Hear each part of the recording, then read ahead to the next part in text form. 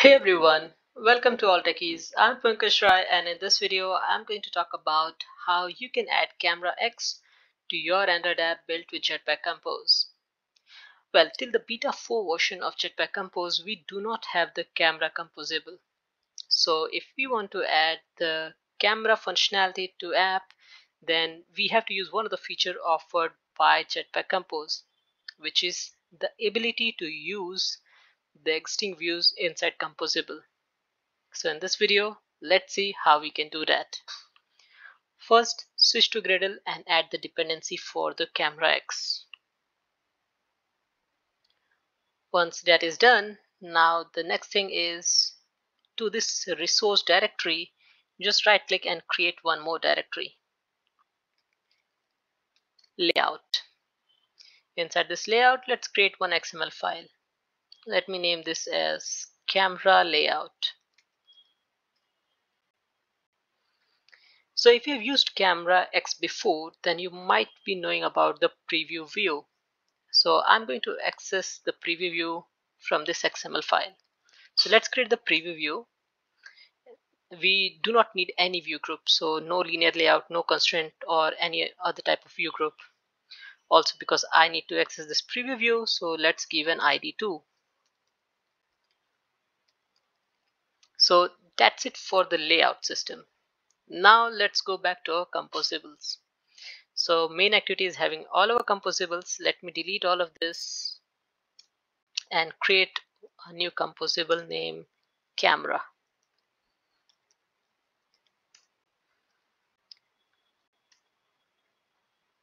Let me delete this creating Android. So one thing here is that CameraX requires lifecycle owner and the context. So let's first create the object for the lifecycle owner and the context. Lifecycle owner equals to local lifecycle owner dot current.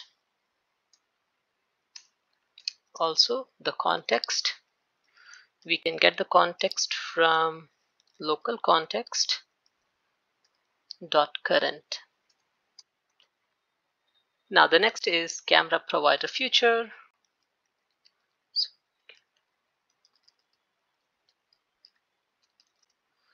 Because we do not want it to initialize with a new value again and again, so I'm putting it inside the remember block.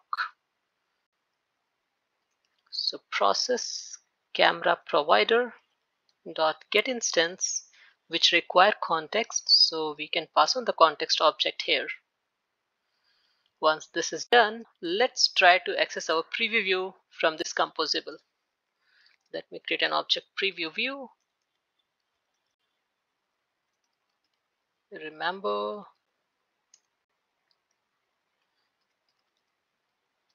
preview view, which require context.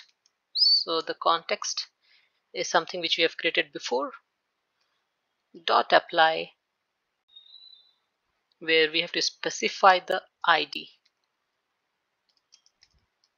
This ID should be same as whatever you specified inside this XML file. So it should be r.id.previewView. So now we have an object for the preview view. So how do we can access it inside our composable? So for that, we have Android view composable, which takes factory. Inside this, we can pass on our preview view object. And that's it. Because I want this to be of occupying entire screen, so let me give the modifier as fill max size.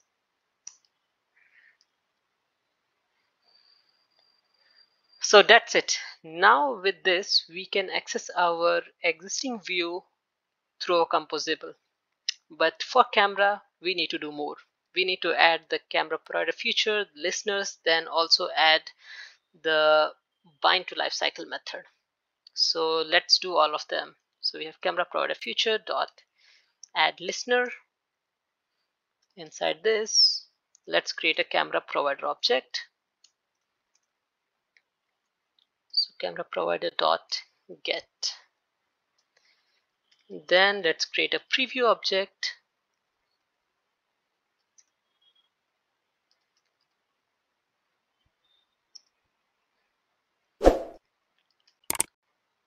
With build, and also it dot surface provider set to preview view dot surface provider. Now let's specify which camera do we want, either back or the front. So camera selector is equals to camera selector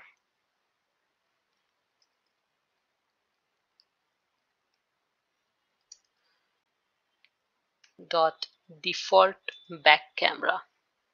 In case you need front camera, then you can specify default front camera. Okay, let me switch back to default back camera.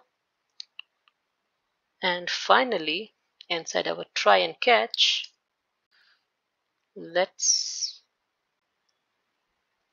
unbind all and then bind to lifecycle. Camera provider dot bind to lifecycle. So we have lifecycle owner, then camera selector,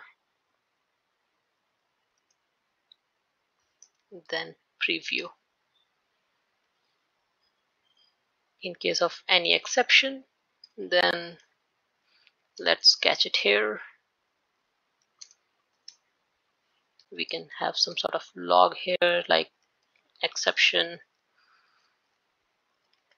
CameraX.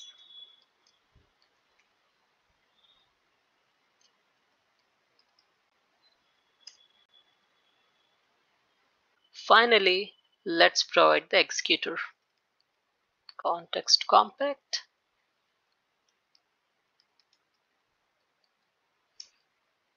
dot get main executor. So with this little step, we have added camera functionality to our ad built with Jetpack Compose. One thing which is quite missing here is the image analyzer. So let's see how we can add that too. For that, we just need to create one class. So let me create a class as, say, face analyzer.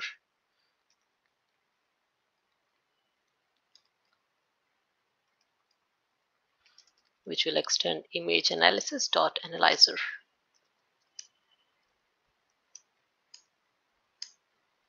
Here we get the image proxy object.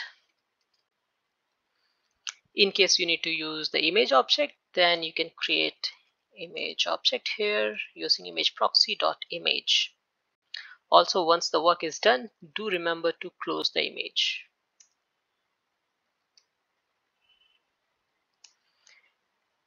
Now, how do we can add this to the lifecycle of the camera provider? So for that, let's create an object. Say face analysis.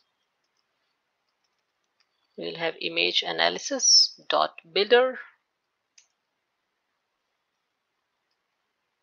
then set back pressure strategy. This is completely optional, setting the back pressure strategy, but this is highly useful if you are going to use machine learning model. So keep only latest dot build dot also it dot analyzer.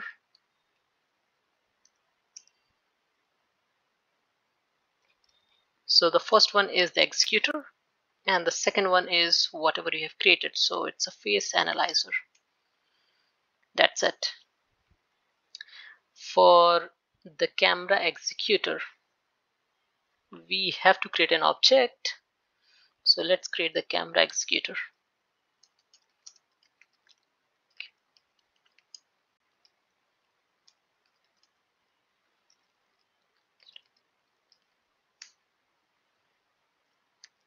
executor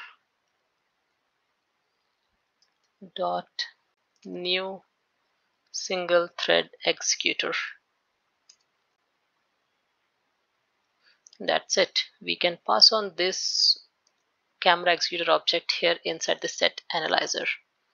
Finally, we just need to set the face analysis inside this bind to lifecycle. That's it. Now we can call this from the surface.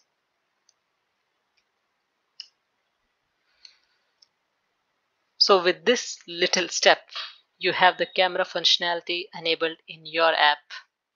Also, do not forget to check for the permissions and add to the manifest that you need the camera permission.